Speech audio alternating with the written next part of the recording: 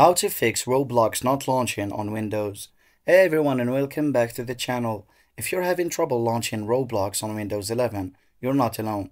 In this video, I'll walk you through some effective troubleshooting steps to get Roblox up and running again. First of all, start by ensuring your Windows is fully updated. So go to Settings, Windows Update, and check for any available updates. Installing the latest updates can sometimes resolve compatibility issues. Outdated or corrupted graphics drivers can also prevent Roblox from launching, so head to the device manager, find your display adapters, and update the drivers. You can also visit your GPU manufacturer's website for the latest drivers. If Roblox still won't launch, try resetting the app, so go to Settings, Apps, Apps and Features, find Roblox, and select Advanced Options. Here, click Reset to restore the app to its default settings. If you're playing Roblox through a browser, clearing the cache might help.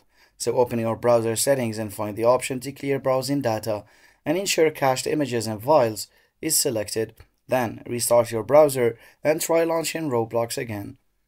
If none of the above steps work, try reinstalling Roblox. Uninstall the app from your system, download the latest version from the Roblox website, and reinstall it. That's it. Hopefully, these steps have helped you fix the issue and get back to playing Roblox on Windows. If this video was helpful, please like and subscribe for more troubleshooting tips. Let us know in the comments if you have any other issues or solutions to share. See you in the next video. Thanks for watching.